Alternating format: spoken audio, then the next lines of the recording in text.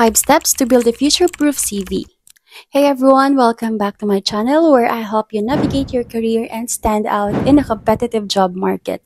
Today, I'm going to walk you through a 5-step to build a future-proof CV, and one that will stay relevant and get noticed by recruiters no matter how the job market changes. So if you're tired and constantly updating your resume every year, stick around. I've got some practical tips for you. So let's dive right in. Step 1. Highlight skills that matter most for the future. It's no longer about listing every single skills you've learned. Focus on the skills that will be most valuable in the next 5 to 10 years. For example, if you're in marketing, data analytics, and SEO are demand right now, and those skills will continue to evolve. Make sure those are front and center on your CV. For example, instead of listing generic skills like team player or detailed-oriented, try including Proficient in Google Analytics, HubSpot, and data-driven marketing in strategies. Just to let you know, recruiters want to see that you're ahead of the curve and that your skills align with future trends. Step 2. Focus on results, not just responsibilities. One of the biggest mistakes people make is listing job duties instead of highlighting their accomplishments.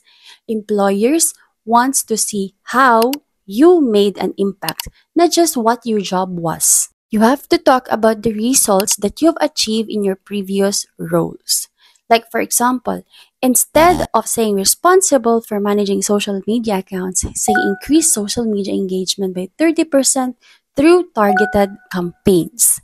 It's all about showing how you've added value to the companies you've worked for. Step 3. Tailor your resume for each industry. A one-size-fits-all resume doesn't cut it anymore. You need to adjust your CV based on the industry that you're applying for.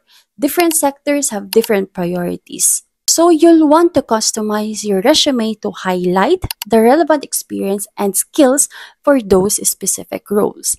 For example, if you're applying for a position in education, you might want to highlight skills like lesson planning or student engagement strategies. Whereas for a corporate job, you'd emphasize project management or process improvement. Tailoring your resume makes it easier for recruiters to see why you're a great fit for their specific needs. And step number 4, add new certifications and achievements regularly. Gone are the days when you could rely on your degree alone. Constant learning and upskilling are essentials to staying positive.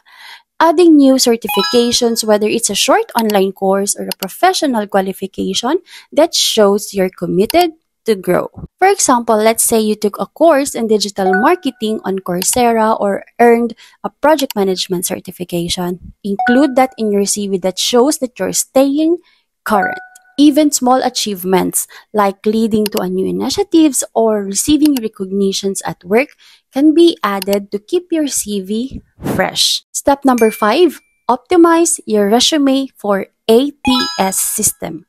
Many companies now use applicant tracking system or ATS to filter resumes before a human even sees them. To beat the boots, you need to optimize your resume by using relevant keywords from the job description.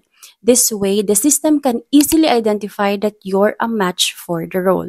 For example, if the job listing mentioned project management and budget forecasting, be sure to include those extra terms in your resume. Please avoid fancy formatting as it can confuse the system, and stick to clear, simple layouts. So there you have it, 5 steps to build a future-proof CV that will help you stand out in today's ever-changing job market. Don't wait for the next time you're job hunting to make these changes. Start today and make sure your CV is working for you, not against you. And before you go, take a few minutes to review your resume today.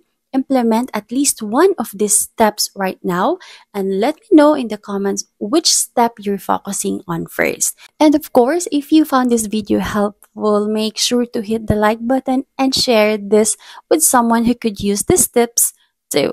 See you in my next video.